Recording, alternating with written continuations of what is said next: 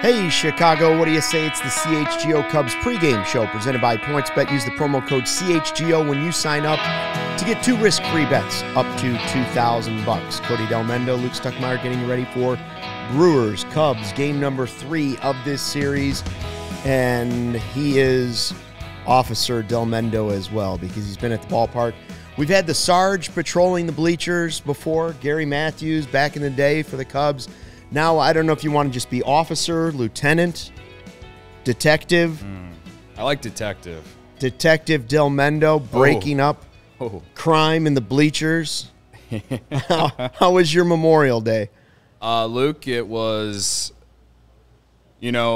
for as bad as the Cubs are, at least you can walk into Wrigley Field, take in the sights and the views and all the different types of people and break up a fight in the bleachers. And when I say that I broke up a fight in the bleachers, all I did was watch people yell at each other, and I started screaming, "There's no fighting in the bleachers." That's really all I did. I like to believe that I helped stop it because I started yelling it very loud and profusely. It was literally as the game had already ended. Shout out to Bleacher Jeff. If you watched the show, I was sitting by Bleacher Jeff last night. Him and a few people were yelling at these other people because one guy decided to throw up in the bleachers, again, foul. I'm sure it was a conscious decision. Yeah, very conscious decision. All I'm saying is that it looked like some fists were about to be thrown, and I just started, doing what I feel like every Cubs fan would do, and there's no fighting in the bleachers. There is, it's an unwritten rule out there. But how did you actually break it up by yelling that? Now, did they hear you and say, "Oh, Officer Delmendo's over there. I should stop. This is ridiculous. He's right. There is no fighting in the bleachers." Or did, one of the hardcore security guys come down and break it up, or did it just maybe coincidence? You're not sure? Again, I think it was right spot, the right time. No security actually came down because it happened so fast. And like I said, the game was ending. People were trying to leave. And that's how it started, where these people were trying to leave, and someone, I think, may have gotten in the way of someone, and then I guess that person happened to be the person who threw up. At least that's what it seemed like. I don't know. All in all, just a very sad way to end in a 3-1 loss at Wrigley Field, getting swept in doubleheader. But again, I was there to make sure there was no fighting in the bleachers. Right, man. Robbie says you diffused the situation. I diffused the That's situation. the most we could ask for on a sweep to the Brewers and on a doubleheader on a holiday. I was just doing my service, my due. What's the word? Due diligence. My due diligence. Doing your due diligence. Yeah, I was. I would pay money, not good money, but I would pay money, potentially your money, to see a video clip of this. Somebody that was in the bleachers yesterday has to have video of Cody yelling at the top of his lungs, "There's no fighting in the bleachers.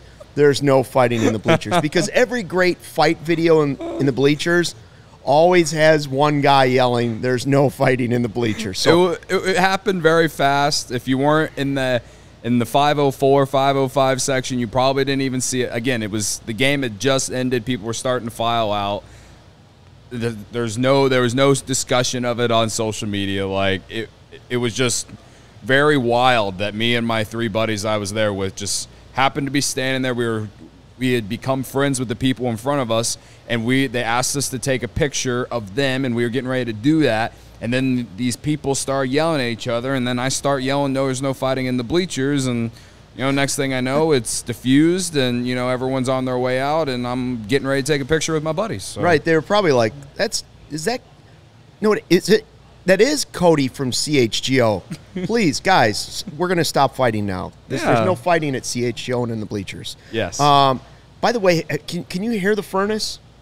I wonder if you can hear the furnace back listening to the podcast or the pregame show. Natalie says kinda. We have a furnace here. We turn it off as we get ready to do the show, but it is like Delta Flight 747 is getting ready to take off at O'Hare, and I'm just waiting for the jet fuel to hit me on the side of the face. You say Delta? Yeah, Delta Flight. Do they fly anymore, Delta? They do. Do you fly Delta? No, not too much. Delta flies to Atlanta. Like if you're going to Atlanta, you're going to get on a Delta flight. Okay.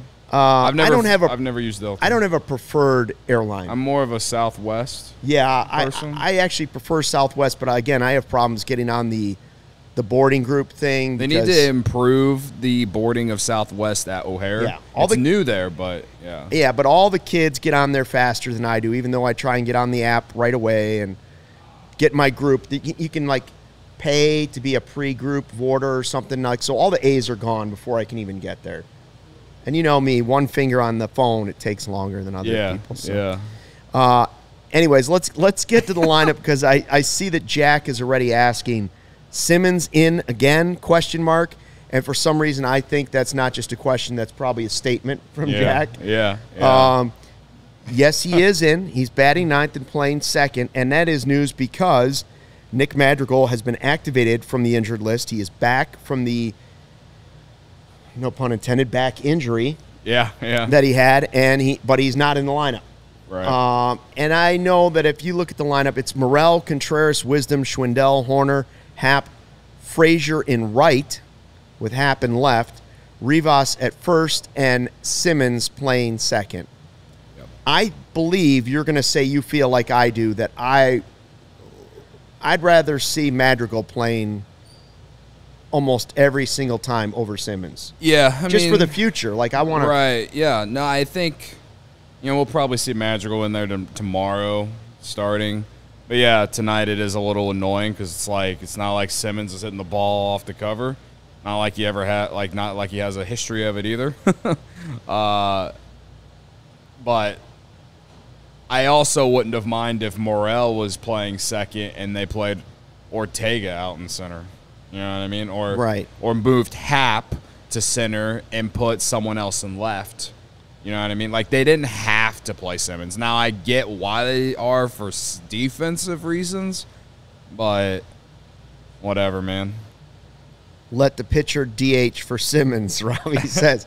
Robbie's always got a funny. He's always got a funny. Justin Steele, when I've talked to Justin Steele, he doesn't like the DH coming to the National League, and he was very proud that the one major league hit that he has is against Corbin Burns.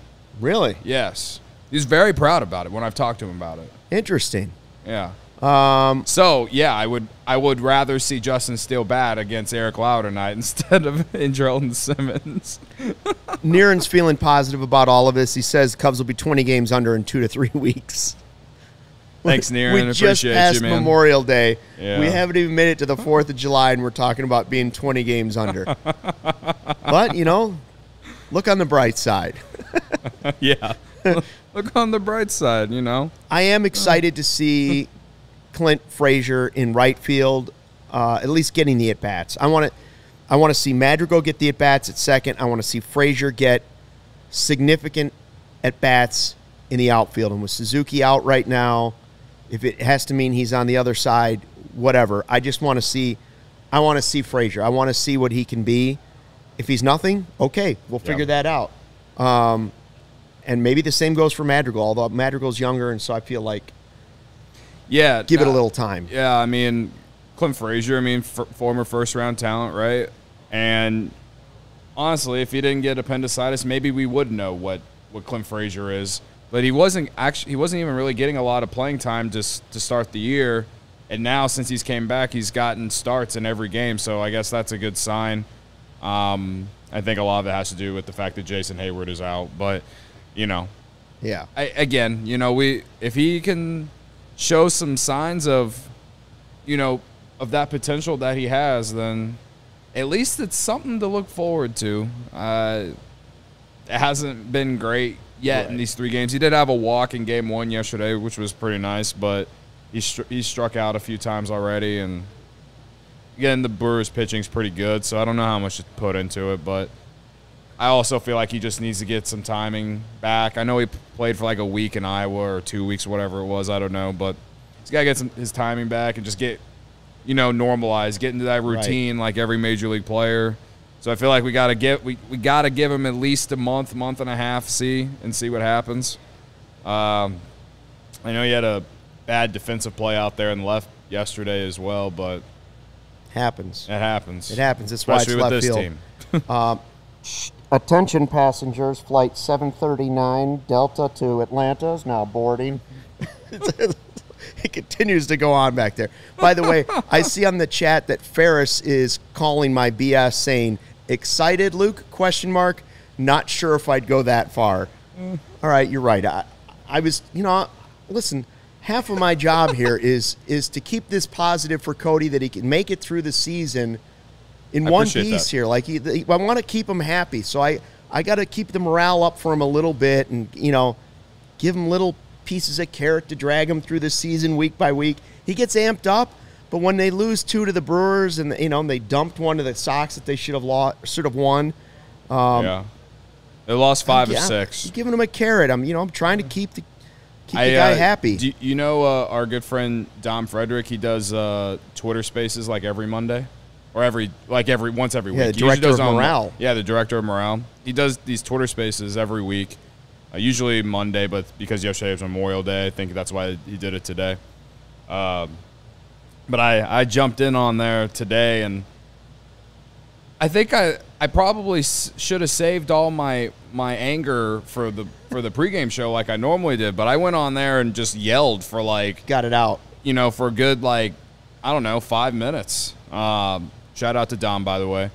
But they were, how he is. They were trying to be, find some fun things to talk about. Someone slid in there and started talking about how we need to call up Robel Garcia because he has an 1100 OPS or something like that. And then some other guy was like, we need to trade for Willson Contreras in Atlanta. And I'm just having the best time listening to this stuff because it's so wild. But yeah, that's where we're at in the Cubs season, man. So that's kind of the point of why I'm saying it. And again, I said on the Twitter space that I think I've waved the white flag on the year.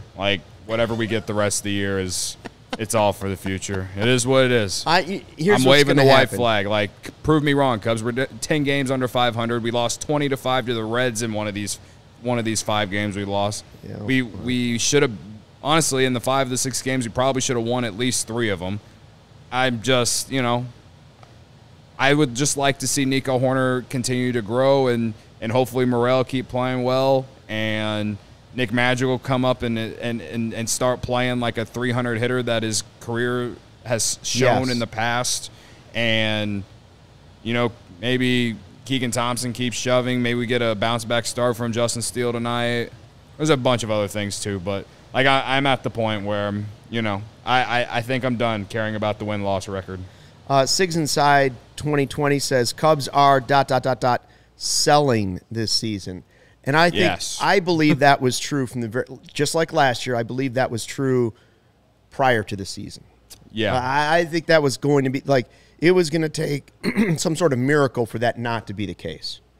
That's why some of the guys are on the roster. It was going to take some sort of special chemistry and just stroke of good luck that every question mark they had was going to have to hit. Right. And again, some are. I've said it on previous shows. The reason that I was definitely way too optimistic was just because I was hopeful maybe we'd see Davis a little earlier than what we expected. I'm at the point now where I'm like, why haven't they called up Killian considering the injuries? I thought maybe Frazier would play decent. Right. He has barely played. He's hitting 130 when he has played. There are all kinds of other guys. Obviously Frank has regressed, but not he's played better now. So I think we're getting a little bit of what we expected, but still it wasn't like Frank in the second half of last year. Wisdom is, I think we've seen everything that Patrick Wisdom is. I don't want to say he's streaky, but I feel like when he's in his good stretches, he's pretty streaky. But Cody, Nico Horner. Yeah, Nico Horner, yeah. Uh-huh. Yeah. Nico Horner. Well, I also felt like Nico Horner, if you got him to take that, really take home that shortstop position, then you would get better. You would create better play from other guys on the roster, too. Honestly, we just haven't got a lot of it. consistency. That to me, that's the big thing. And also didn't help that Miley and Alzolay were on the IL to enter the season. I feel like if that starting pitching staff was what it is, for this month at least, I feel like maybe there would be a few more wins in April. Who knows where we're at? I don't know. Again, they were in every game outside of that 20-5 loss to the Reds. They were in every game, and they literally gave them all away. Like, if they would have won most of those games, they would be creeping around 500 right now. Instead, they're like 10 games under. So how do you feel about facing Lauer tonight? 5-1, 55 strikeouts, 12 walks. One might say not great, Bob, but I think the Cubs went up against Lauer in Milwaukee, and that was one of the games they lost by double digits. So I'm particularly not feeling great about it. Yeah, I hope I'm wrong. I hope I am wrong. I hope we see some growth from guys tonight. Hopefully Morel takes him deep because he's never seen Morel. Stuff like that. But if they hit like they did last night against Ashby, I don't know. I feel like we're going to have to get you a shirt and a nameplate that says former director of morale. Former assistant director of morale. Yeah, I don't know. Hey, the best way to support CHGO is to download the PointsBet app. Use the code CHGO when you sign up. If you make a $50 or more first-time deposit, you get a free CHGO membership, which unlocks all of our web content. Ryan Herrera, Jared Willis writing every day for you. And you'll even get a free shirt of your choice from the CHGO locker. Hey, we're both wearing the swag today. Yeah. We call this Drip Tuesday. Drip Tuesday, huh? If you have any questions, email pointsbet@allchgo.com and we'll help you. Remember that PointsBet is your home for live in-game betting. They even have a new exclusive feature, live NBA same-game parlay, which it's coming down to the finals now. First time ever, build your perfect live same-game parlay only at PointsBet. Combine your favorite bets anytime during the game. You can even boost them, your same-game parlays. Online sign-up available in Illinois. Download the PointsBet app right now. Register your account start to finish all from your phone, and signing up is faster than ever. Use the code CHGO to get those 2 risk-free bets up to $2,000. So what are you waiting for? Once the game starts, don't just bet. Live your bet life with PointsBet. Gambling problem? Call 1-800-522-4700. You did the ad instead of me. I didn't even think about it. Yeah. You're right. I usually do the PointsBet ad read, and then Luke just stole it from me tonight. Well, we're going to have you do double. Maybe you do the own ad tonight. I was cracking up because I'm going to bust on Brendan. When he does the read for PointsBet, he always goes, PointsBet? PointsBet? At the beginning. Almost like it's a question mark. So, right. Brendan, if you're listening, it's PointsBet. PointsBet? Anyways, who we have on the chat still? Got Nieren's on, Robbie, Jack. Jack says he wouldn't trade Nico for Mike Trout. I hope that's hyperbole. Because I would do that in a heartbeat. Yeah, I would trade anything for Mike Trout, even at his age now. Same thing with Juan Soto. Speaking of trades, though, and we will, I'm sure, hit on this in the postgame show as well, John Heyman saying the Cubs will want an arm and a leg for Willson Contreras. Perhaps we should, they should also send another arm and another leg and a torso and everything. First, let me say that seems, I don't know if that's necessarily reporting. That just seems like, yes, of course. Yeah. Why wouldn't, they're not going to take nothing for him. Right. I would hope. I would hope they're looking for an arm and a leg for a top 3 catcher in baseball. Right. In his article from the New York Post, he said that a random executive said that they predict that they're going to have to send an arm and a leg. So, I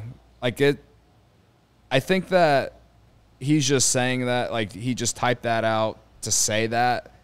Right. Yeah. And he also just said that on that podcast that we talked about the other day or last week, the one that him and Joel Sherman do when they brought up signing how the Cubs were rumored to be part of a trade for Brandon Nimmo or whatever, which didn't make any sense to us. But as far as Contreras, it's water is wet. I mean, that's not breaking. It's not breaking news. That's all I'll say. It might have just been a comment, in it was an part article. of his article and saying that these are the guys that are going to be available. But he also did say that the Cubs are planning to be big spenders in like in the offseason. So I mean, Right. That gives me hope that maybe, like, if they don't get the arm and a leg that they want, that they would then hold on to them. Like, I think that they are real. Like, if Heyman's gonna say that, like, put that out there, Yeah. it makes me think that they will do it if they get like an absolute insane haul, like someone like from a team that is desperate, like just absolutely desperate, Right. like a trade that you would have saw, back at the beginning of the Theo era, which I don't feel like we see trades like that anymore. So let me put out a scenario that never, ever happens almost. Almost never, ever, never, ever, ever. Very rarely. Chapman is like one of the only guys I can think of. What if they went to Willson Contreras and said, we do want you to be part of the future. The best way you can help our future is to go chase a World Series ring with somebody and we will 100% make every honest attempt. It didn't happen with the other guys. We will do our best to bring you back. We will try to match any offer that's out there for you to come back, and we'll give you the free agent deal you want. But we also could get a haul for you if we're out of it this season. Would you be willing to accept that and still give us a shot? Most players are not, but we saw Chapman come to the Cubs. John Lester almost back. went back to the Red Sox. That's right. So he didn't. He came to the Cubs, but he almost did. I'll just throw that out there. It's one scenario I never considered happening, but if they are going to be big spenders, why not spend on one of your guys? And if the season's not going to happen, well, I don't want to see Willson go, but if Wilson's going to go and have a 65% chance of coming back and we get something, now you're going to soften soften that to me a little bit. Because I do think if Willson Contreras, let's say late July comes around, who's going to hit the market that's going to be a bigger name than Willson Contreras? Maybe a pitcher that's out there that's available. A reliever, but who's going to, like what everyday player is going to go out there that can impact a team like he would? Again, a top 3, top 5 catcher minimum in baseball. A lot of teams would make a major improvement with him behind the plate and at the plate. Right. Niren makes a good point, though, that they still have their arbitration hearing this month or next month. Right. So I don't love from that the part of it. From the outside looking in, it doesn't look like the Cubs and Contreras have the best relationship. So I don't know, though. I know that he loves being here. That's true. To the point where we've seen him weep about it. Yeah. Right? Like, he gets emotional about it. Sometimes that's enough to draw a guy back. I know his feelings are going to be hurt if they do trade him. And do I think this is a realistic scenario? No, because I can only think of like 1 or 2 times it's ever happened in Major League Baseball. But his attachment to this team seems different. Yeah. I mean, as someone, as you said earlier, trying to be, make me feel optimistic, you're being more optimistic than I normally see you off camera. That's right. So, I mean, if had a lot of caffeine today. That will be the only, like, if they do trade Contreras, that will be the one thing that, like, keeps me keeps me, a little out there, like, hopeful that maybe they were able to do that. But I don't know. I genuinely don't know. But I would be cool if they, like, told us that. Yeah, what I mean? Right. Like, I don't think they would. Yeah. I don't think they would. I see Sigs Inside 2020 saying Braves would love to reunite the Contreras brothers. I don't think they'd be willing to give up anything. I don't believe they'd be willing to give up for Willson because his brother's playing so well. They're not desperate for another catcher at this moment. But I think as far as teams that really need a catcher, like, you can look at the Yankees, you can look at the Mets. I feel like one of those 2 teams could use a catcher. I don't know. Like Jack, don't put words in my mouth. Luke Stuckmeyer, new director of Morel. There's only one director of Morel. You're actually the director of There is only one Morel. director of Morel. I'm strictly Cody's happy coach. Director of Morale, director of Moral, whatever. Moral. I'm strictly his. There is only one Dom, okay? We are not overstepping bounds. But we do try to be optimistic here, as best as we Cody's can. But also personal realistic. happiness coach. Yes. Luke gets me out of bed every day.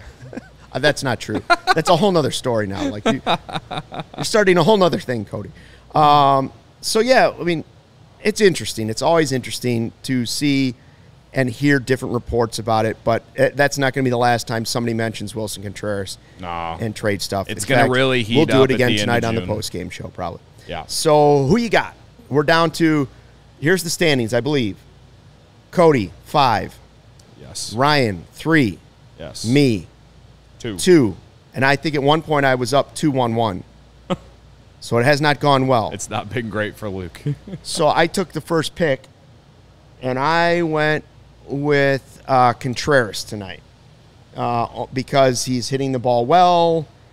He doesn't like the Brewers. It's warm out, Wrigley Field. He did hit a moonshot. He probably heard about the John Heyman report. Yeah. So, you know, he's taking each at bat. He remembers each at bat when he gets up there. Yeah. That's who I'm going to go with. I see Jack's pulling for Nico tonight. That's his pick. I see that. No, I like Contreras as a good pick, but I'm going to take Nico as well as Jack. You and Jack sticking with Nico, huh? And Ryan's taking Morel. Which interesting because, I mean, I think those are the 3 obvious picks tonight. Yeah. And I considered each one of them. Morel was my first choice, and then I was like, no. How can I go against Willson? And then I saw that little nugget about him with the Heyman stuff, and I was like, yep, all right. That's fuel to the fire of one Willson Nico's Contreras. been playing pretty well. He's upped his batting average over the last couple games. He had a 3-hit game against the Sox on Sunday, I think, and then had a 3-hit game in the first game against Milwaukee yesterday. And then for some reason, David Ross said, let's give him a rest. So Nico's got a chip on his shoulder. He's like, hey, I want to play every day. So, and lefty-righty. I mean, I know Lauer is good against anyone, but who knows? Maybe Lauer's due to give up some runs. Well, we'll see. We'll see. Hey, Ferris says I'm actually the director of the CHO Turf Management. Stay off the lawn. That is true. Stay off the lawn. A nice green lawn. Yeah. Slightly fertilized, but not too much. Robbie likes Schwindy City, so he's going to I like Morel because, again, he's going for Cubs history tonight. Tied franchise history with Willson Contreras, 13 games to start his Cubs career with getting on base. On base in all 13 games. So let's not jinx him.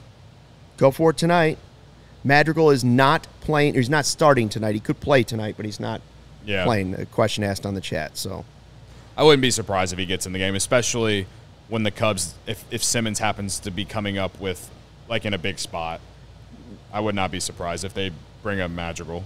And we didn't mention a lot, but we have 1 or 2 minutes left. But hoping your guy Steele can turn it around now. Oh yeah. And now, how does this go? When you DM him, good luck. He doesn't pitch well. When you don't DM him, how does it? What's the pattern of success here?